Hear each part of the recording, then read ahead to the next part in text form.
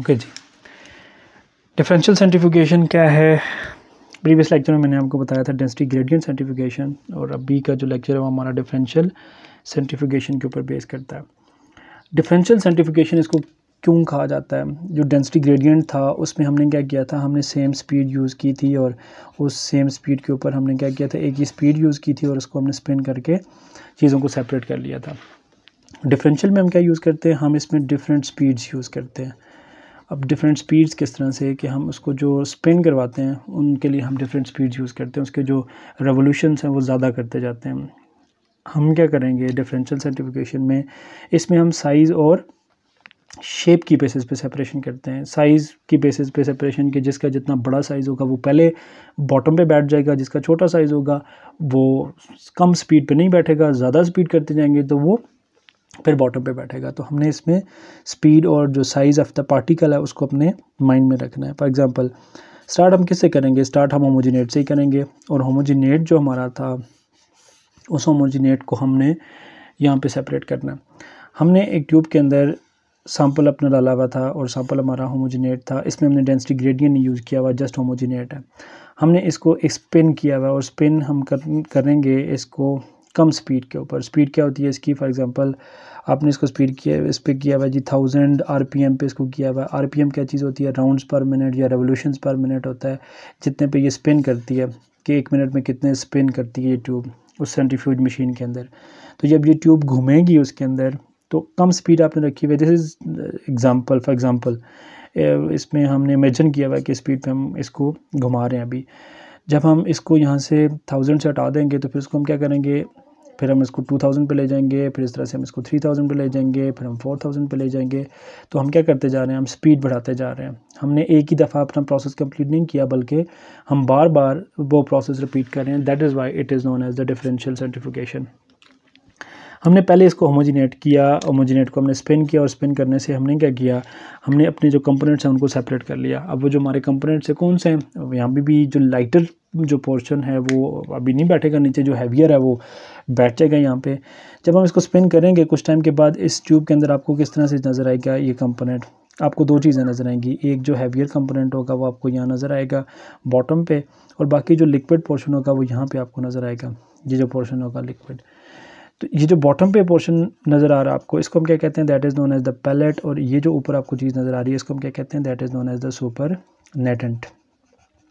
Super नेटेंट क्या चीज़ होती है, इसमें भी अभी कंपोनेंट्स हमारे मौजूद हैं लेकिन वो अभी सेपरेट नहीं हुए। और पैलेट में क्या चीज़ है, सबसे जो हैवी आपका जो डेंसर पोर्शन था, हैवी जो पार्टिकल्स थे वो कहाँ पे बैठे हुए हैं, वो बॉटम पे चले गए हैं। लेट्स से कि जो आपकी प्लाज्मा मेम्ब्रेन है वो हैवियर पार्टिकल था, या आपका न्यूक्लियस है वो हैवियर पार्टिकल है, वो बॉटम पे चला जाएगा और पैलेट की फॉर्म में। अब क्या करेंगे आप, अब आप इस ट्यूब में से जो सुपर नेटेंट है उसको आप अलग कर लेंगे, इस ट्यूब को आप पोर करेंगे किसी और के अंदर, और पोर आप इस तरह से करेंगे कि ऊपर से जो सुपर नेटेंट है उसको आप अलग कर लेंगे, और जो पैलेट है, अगर तो आपका पैलेट सिर्फ ये हैवियर पार्टिकल था इसको आपने सेपरेट कर लिया, उसके बाद जो सुपर नेटेंट है, बाकी कंपोनेंट तो सारे के सारे सेल के अभी सुपर नेटेंट में मौजूद हैं, तो सुपर नेटेंट को आपने क्या कर लिया जी, यहाँ हमें क्या चीज़ अलग कर ली, हमने सुपर नेटेंट अलग कर लिया इस ट्यूब के अंदर। This is the super नेटेंट। जो प्रीवियस सुपर नेटेंट था उसको हमने क्या कर लिया, अलग कर लिया, और जो पैलेट था उसको हमने सेपरेट कर लिया। यहीं इसी ट्यूब के अंदर हमने उसको रहने दिया।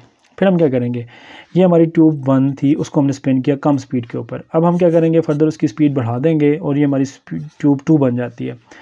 ट्यूब 2 को जब हम स्पिन करेंगे तो स्पिन करने के बाद या सेंट्रीफ्यूज जब करेंगे या सेंट्रीफ्यूगेशन इसकी करेंगे तो उसके बाद क्या होगा, इस ट्यूब के अंदर फर्दर आपको कंपोनेंट सेपरेट होते हुए नजर आएंगे। अब इसमें से जो हैवियर कंपोनेंट होगा वो नीचे बैठ जाएगा, और जो लाइटर होंगे वो ऊपर आ जाएंगे। जो 2000 आरपीएम पे नीचे बैठ सकते थे वो यहाँ बैठ के अब छोटे कंपोनेंट्स आ गए, और बाकी जो सुपर नेटेंट है इसमें जो छोटे कंपोनेंट्स हैं वो स्टिल ऊपर रहेंगे। अब इसमें भी आपको क्या चीज़ नज़र आएगी, इसमें भी आपको पैलेट नज़र आएगा, और ऊपर वाली जो चीज़ है उसको आप क्या कहेंगे, वो सुपर नेटेंट आपको नज़र आएगा। यहाँ फिर आप क्या करेंगे, आप फिर सुपर नेटेंट को यहाँ से लदा कर लेंगे, पैलेट को लदा कर लेंगे। अब पैलेट में क्या चीज़ आएगा, अब न्यूक्लियस पहले आ गया था वो हैवी था, न्यूक्लियस के बाद जो चीज़ हैवी होगी वो यहाँ पे आ जाएगी आपके पास, और जो ऊपर चीज़ है वो यहाँ पे रह जाएगी।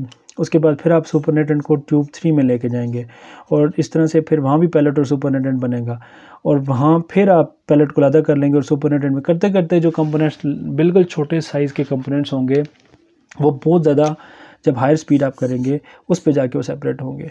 हायर स्पीड आपकी 10,000 रेवोल्यूशंस पर मिनट हो सकती है, डिपेंड करता है कि आप किस चीज़ को सेपरेट कर रहे हैं।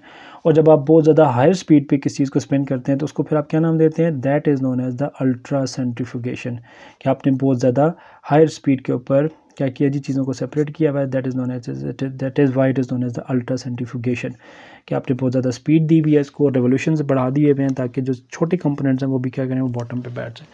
तो यहाँ हमने डेंसिटी का कोई ग्रेडियंट यूज़ नहीं किया हुआ। जो लार्ज पार्टिकल्स हैं वो सेडिमेंट कर जाते हैं नीचे, और जो बड़े पार्टिकल्स हैं वो ऊपर रह जाते हैं। तो हम क्या अक्सर एक और टर्मिनोलॉजी भी आप यूज़ सुनते होंगे कि जो पैलेट बनता है इसमें क्या चीज़, सेडिमेंटेशन हुई है। सेडिमेंटेशन क्या चीज़ होती है, ये बॉटम पे चीज़ों का यहाँ पे इकट्ठे होने को हम क्या कहते हैं जी, सेडिमेंटेशन।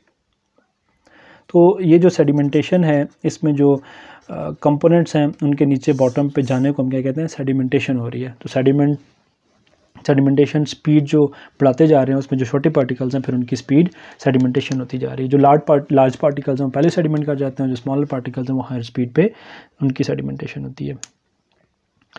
जो डिफरेंशियल सेंट्रीफ्यूगेशन होती है वो किस लिए की जाती है, बहुत ज़्यादा इंटैक्ट जो आपके मतलब बायोलॉजिकल सेल्स हैं उनको आप क्या करते हैं जी, जैसे मैंने आपको पहले बताया था, उनके लिए आप सेंट्रीफ्यूगेशन ये करते हैं, डिफरेंशियल सेंट्रीफ्यूगेशन, कि आपने जैसे अभी हम सेल्स की कर रहे हैं कि आपको डिफरेंट कंपोनेंट चाहिए थे, न्यूक्लियस ज़्यादा चाहिए था, सेल ज़्यादा चाहिए था, या इस तरह से आपने उनको सेपरेट करना था, तो आप उसके लिए ये ज़्यादा अच्छा सूटेबल आपके लिए डिफरेंशियल सेंट्रीफ्यूगेशन होता है कि आप चीज़ों को इस तरह से सेंट्रीफ्यूगेट कर लें।